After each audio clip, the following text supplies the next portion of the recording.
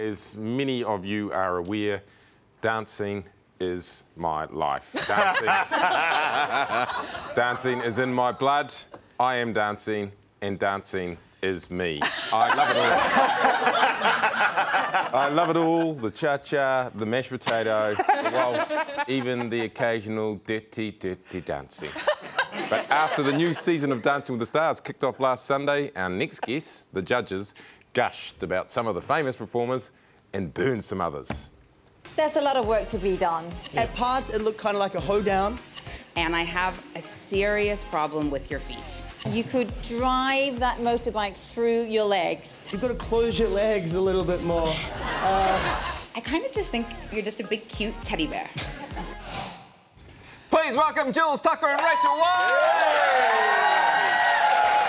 Awesome to have you guys here. Well done, by the way. Are you enjoying the experience so far? Yeah, Loving it's it. so much fun. It's awesome to be home.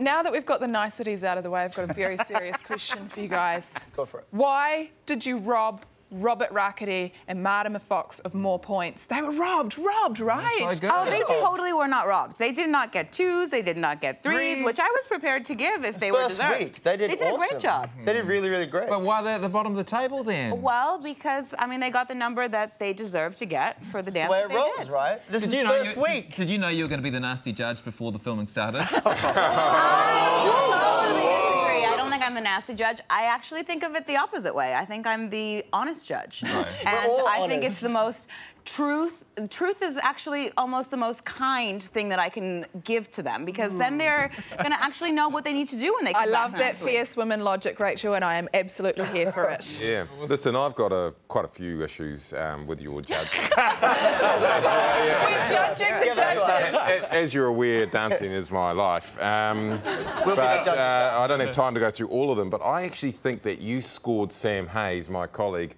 way too high. Oh, what? Sam Hayes is a very good dancer, but she is a brilliant newsreader, and she needs to be kicked off that program as soon as possible and back on reading the news. That's not a question, that's a statement. Who do you think will get kicked off on Monday? I don't know, it's so early still. I mean, we've only had 1 week, right? And everyone's actually on a real No, I'm looking for a name, Julz. Come on, give me a name. I know, but I way too actually hard really to don't say. know right now. Okay. It's so tough. I'll tell you two people who were kicked off in the early pre-season rounds, and that was Josh Thomson and Patrick Gower. But we managed to get a hold of their audition tapes, and we wondered if you'd take a look at them and maybe give them your honest feedback. Your truthful feedback. Remember, truth is often the kindest thing. Oh, yeah! Wow! Whoa! Frame. Back there. Yeah. Oh, back over, falling over. Is this the dance, or is the... Yeah, we're dancing. That's more time. There we go. This is Or them. is it still coming? Patty and Josh!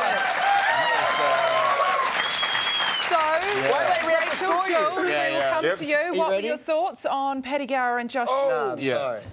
Oh, what? We were training for months. God, that's outrageous. Really? Patty first, you got any feedback for him? I think that you should definitely stick to the news. Okay, thank you.